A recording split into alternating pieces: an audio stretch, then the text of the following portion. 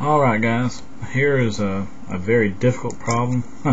It's another grams to grams, but this time in this problem they're asking us a two-part question. So they tell us in the very beginning of this thermite reaction that there is 86 grams of iron produced, so I'm going to label 86 grams of Fe there. And they want to know what is the minimum mass in grams of Fe2O3, which is iron 3 oxide, needed. So they want to know grams. So here's the number sign, grams. What is the minimum mass in grams of Fe2O3 needed? And then they also ask how much Al2O3 is produced. Okay, so they asked me about that. So that's the number of grams of this. So I'm going to have to go from grams of this to grams of that, then grams of this to grams of that. Wow, that's crazy. But it's two steps. So my first step, I'm going to go from this one to this one. Okay. Now, if you look, they did give us the molar mass of both of these. They told us the molar mass of Fe2O3. They told me the molar mass of it was 159.489. They tell me the molar mass of Al2O3 is 101.961. But they never did tell me the molar mass of Fe. That's on your periodic table.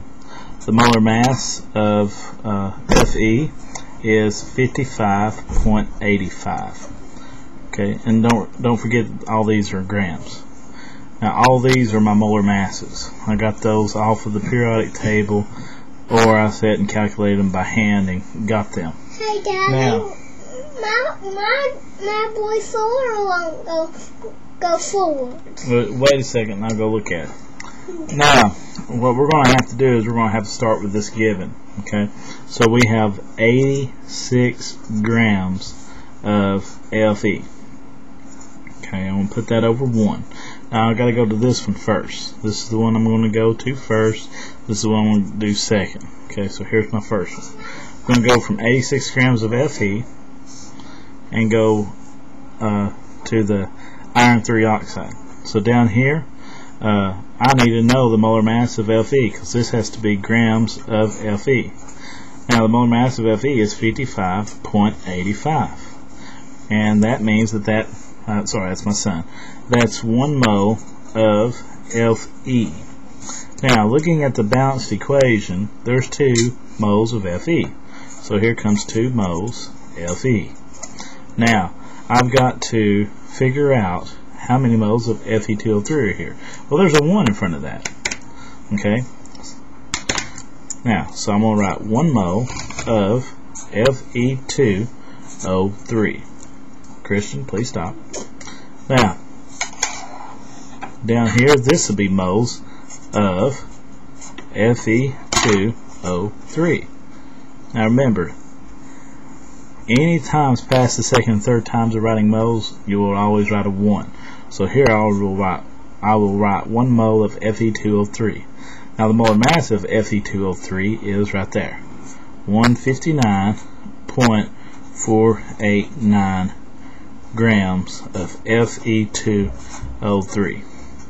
Okay, after that you just use a little handy dandy cheatulator and you punch it in. We have 86 times 1 times 1 times 159.489, and that's going to be divided by 55.85 and divided by 2. Now when I do that, I end up getting 122.79369795. Now, sig figs, I only had 2 sig figs, so I'm going to write down, I can write it down this way. I can write it 1.2 times 10 to the second grams of Fe2O3, or I can get by just by writing 120, because my first 2 sig figs are right here and I can't round the 122 to 130, so I'm just going to leave it at 120 grams of Fe2O3. So I will take either one of these two answers here. Now that's the first part.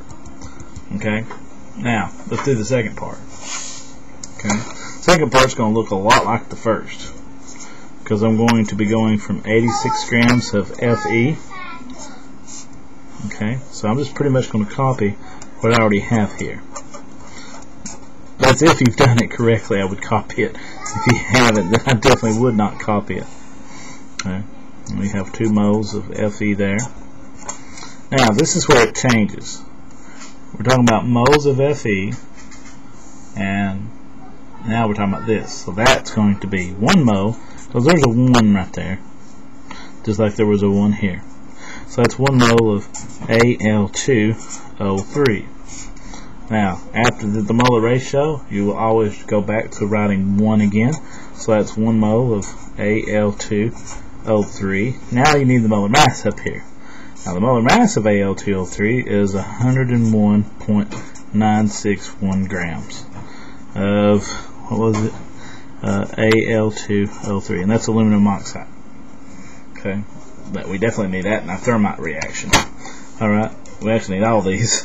We have 86 times 1 times 1 times 101.961 divided by 55.85 and divided by 2.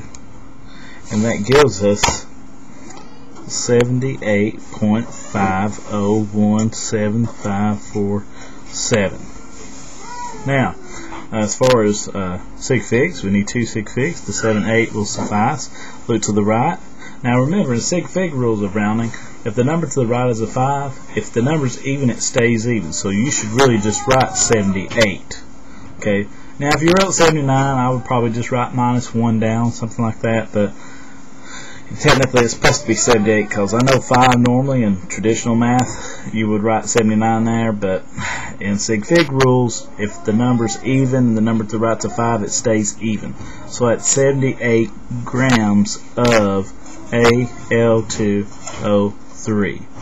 And if you did want to write that in scientific notation, just to make it look like that one, it'd be 7.8 times 10 to the first Al2O3. So just in case those of you that wanted to write in scientific notation, that's 7.8 times 10 to the first, which you don't have to write the 1, but it's a bad habit, grams of Al2O3. Alright, guys, I hope this helps.